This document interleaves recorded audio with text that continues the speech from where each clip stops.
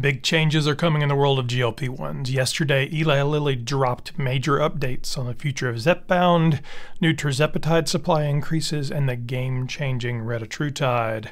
Plus, we've got exclusive details on the Analyst Q&A, insurance coverage battles, and when you can expect new obesity treatments to hit the market. This is the news you can't afford to miss. If you're new to our channel, we're so glad you found us. The Downsized is all about the real-life experience of weight loss, of treating the disease of obesity with GLP-1 medications. My name is Christopher Durham, and my wife and I, Lorraine, have been on this adventure together, and it has truly changed our lives. We've lost over 140 pounds using Zepbound and Mounjaro and compounded Tirzepatide. I've personally lost 94, and we're here to share what we've learned along the way. Whether you're just getting started or looking for the latest updates on these medications, you're in the right place. Every week we bring you breaking news, research, personal experiences, and industry insights so you can make informed decisions about your health and how to treat your disease.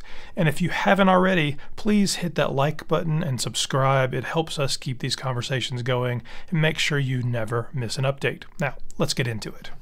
This segment covers Eli Lilly's Q4 2024 earnings call that happened yesterday. Participants included Lilly's CEO David Ricks, CFO Lucas Montarch, and leaders from their research, development, manufacturing, and investor relation teams, as well as, of course, analysts in the Q&A at the end of the call. Eli Lilly on Thursday reported mixed results for the fourth quarter, even as demands for its blockbuster weight drug Zepbound and diabetes treatment Mounjaro soared. The company's quarterly earnings topped Wall Street estimates, but sales still fell just short, as Mounjaro saw lower realized prices. Zepbound and Mounjaro have now underperformed expectations for 2 straight quarters, with the company previously pointing to issues around inventory decreases among wholesalers. Despite this, revenue shot up 45% to $13.53 billion. That's huge, and the main reason, of course, is Mounjaro and Zepbound.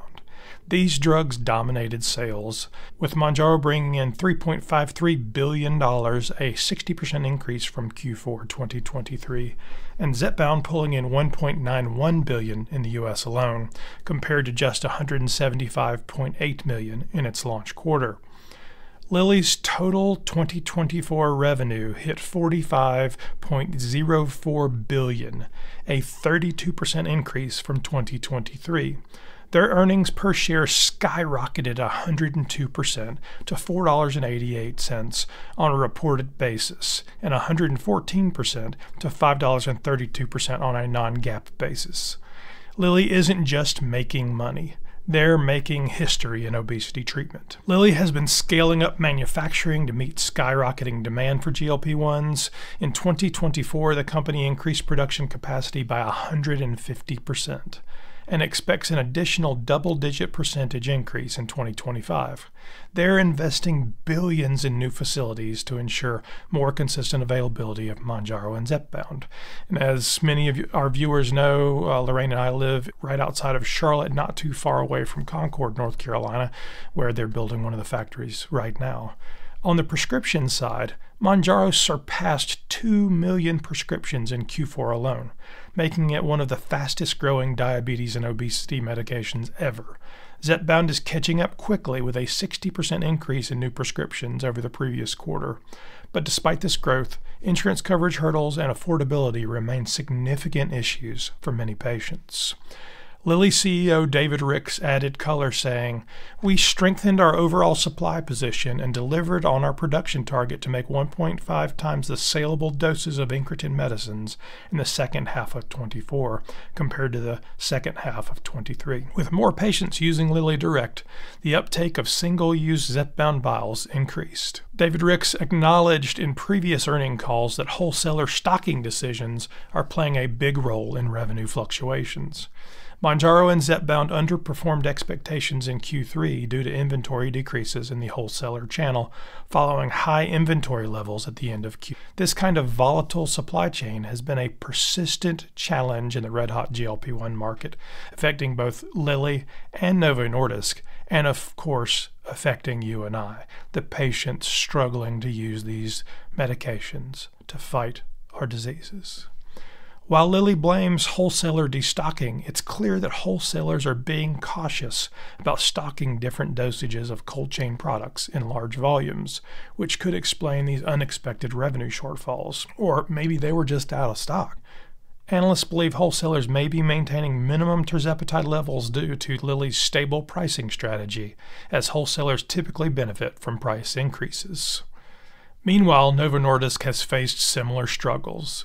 They recently told the FDA that both Ozempic and Wegovy were out of shortage, and that's still under review from the Lilly's Mounjaro and Zepbound remain under review with the FDA. This raises important questions for patients. Is the supply really stable? And will these supply chain issues continue to impact access and affordability? Let's talk about the future. And the future looks like Tirzepatide, Retatrutide, and Orforglipron for Eli Lilly. We'll start with Tirzepatide, the one we know and love, because it's been a game changer in obesity, and now we're seeing beyond that. Tirzepatide, which is the active ingredient in Mounjaro and Zepbound, has revolutionized GLP-1 treatments, has revolutionized the treatment of the disease of obesity by targeting both GLP-1s and GIP receptors. This dual action leads to superior weight loss and blood sugar control compared to semaglutide, which is, of course, Novo Nordisk's drugs Wegovy and Ozempic. Ongoing studies are exploring additional indications for tirzepatide, including heart failure and metabolic dysfunction associated with steatohepatitis or MASH, which could expand insurance coverage in the future. In 2025, Lilly expects to submit further applications for these new indications. Up next is Retatrutide, which is touted as the next-generation incretin therapy. Retatrutide is Lilly's triple-acting incretin, which targets GLP-1s, GIP, and glucagon receptors. They call it the triple G. This expanded mechanism is expected to drive even greater weight loss than tirzepatide. Early trials have shown up to 24% body weight reduction in 48 weeks, making it one of the most promising obesity treatments in development. Lilly plans to release late-stage trial results in 2025 with a potential FDA submission by 2026. And finally, we have Orforglipron, which is an oral GLP-1 alternative. For patients who prefer pills over injections, Orforglipron is set to be a game changer. This once-daily oral GLP-1 has shown weight loss comparable to injectable treatments in phase 3 trials. If approved, it could open the door for a broader range of patients who struggle with injections. Lilly expects regulatory submissions by late 2025 with a potential 2026 launch. The launch of these three medications could potentially give Lilly a powerhouse collection of obesity treatments that could allow them to personalize treatment across the board. So maybe you're taking Retatrutide or Tirzepatide early in your phase when you have a lot of weight to lose. Maybe you're using an Orforglipron later when you have less weight to lose. Hopefully the price could get down on the pills as they're easier to manufacture and distribute. So that whole first part really comes out of the prepared remarks that the Eli Lilly executives presented during the call. If you've ever experienced any of these calls, sometimes it gets interesting at the end, and that's when the stock analyst, all those bankers, are hanging out waiting to ask questions. It's the analyst. So they have a Q&A at the end, and they take a question. So let's walk through a few of the key takeaways and the market implications, and we'll actually do some of the questions. During the earnings call, analysts pressed Lilly's leadership on multiple issues impacting the company's performance and future plans. Here's a closer look at the critical questions and the answers that followed. So question number 1, why did Mounjaro and Zepbound underperform expectations in Q3 and Q4? These are coming from stock analysts, remember. Lilly CEO David Ricks reiterated that wholesaler inventory reductions played a significant role in the revenue shortfall. This was not due to a lack of demand, but rather an adjustment in the channel, he explained. Retailers and wholesalers are managing their working capital and adjusting their purchasing patterns. We are confident that demand remains strong. The CFO, Lucas Montarch, added, we estimate that inventory decreases in the wholesaler channel impacted sales of Mounjaro and Zepbound by mid-single digits as a % of aggregate U.S. sales in Q4. Analysts remain skeptical of this explanation, with some pointing to potential insurance reimbursement challenges as a contributing factor. I can only wonder whether the sheer cost of carrying these medications is slowing both the drug channel and the wholesaler channel from getting it. They have hundreds of thousands of dollars sometimes of medications flowing through their systems. The wholesalers might have millions of dollars flowing through their medications. It's hard to say. Combine that with cold chain challenges, and the cost to do business in this GLP-1 market today is overwhelming. Perhaps, just perhaps, lowering the cost here could help everything move smoother. If indeed Lilly has ramped up its manufacturing and can deliver as many doses as necessary, then there's no reason to moderate demand by high price. There is plenty of opportunity for them to lower their prices, increase the amount the wholesalers are carrying, increase the amount the drug stores are carrying, and increase their total number of patients by making a price that's more accessible. So the next question, how does Lilly plan to ensure a stable supply of GLP-1 medications moving forward? Rick's acknowledged that supply chain volatility has been a challenge, especially as Novo Nordisk and Lilly both struggle to meet rising demand. He stated, "We've invested heavily in manufacturing to ensure a constant supply of incretin therapies, and in 2024 alone, we have increased production capacity by 150%. We expect additional double-digit percentage growth in 2025. Lilly also noted that it is expanding its production facilities to address long-term demand, including a multi-million-dollar investment in new manufacturing plants. As I said, one of those is not far from where I live in Concord, North Carolina. Like I said, if they've really got the capacity, let's turn up the volume, let's turn down the price, and let's get it going. They got plenty of margin built into there, and they could meet their numbers in volume and margin. Next question, what is the company's outlook for Zepbound's insurance coverage, especially in light of the recent approval for obstructive sleep apnea? Patrick Johnson, president of Lilly Cardiometabolic Health, highlighted the importance of Zepbound's recent FDA approval for OSA treatment. He said, "This is a major step in expanding insurance coverage. We are in active discussions with Medicare and private insurers, and we expect increased coverage in the second half of 2025. However, some analysts questioned whether Medicare will move quickly to cover Zepbound for obesity alone, noting that Medicare has been historically reluctant to cover weight loss treatments." The questions continued. What updates can you provide on Retatrutide, and how does it compare to existing GLP-1 therapies? Lilly's R&D chief Dan Skowronski expressed confidence in Retatrutide's triple receptor mechanism. "This drug is showing remarkable potential," he said. "We've seen up to a 24% total body weight reduction in 48 weeks, significantly higher than what has been observed with Tirzepatide." He stated Lilly expects late-stage clinical trial results in 2025 and is aiming for FDA submission by 2026. Next question, how does Orforglipron fit into Lilly's overall obesity treatment strategy? Orforglipron, Lilly's oral GLP-1 candidate, has been positioned as breakthrough for patients who prefer pills over injections.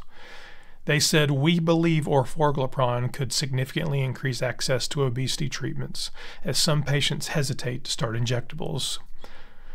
Phase 3 data is looking very promising, and we anticipate a late 2025 regulatory submission with potential approval in 2026. The next question, how is Lilly addressing affordability concerns for patients struggling to access these medications?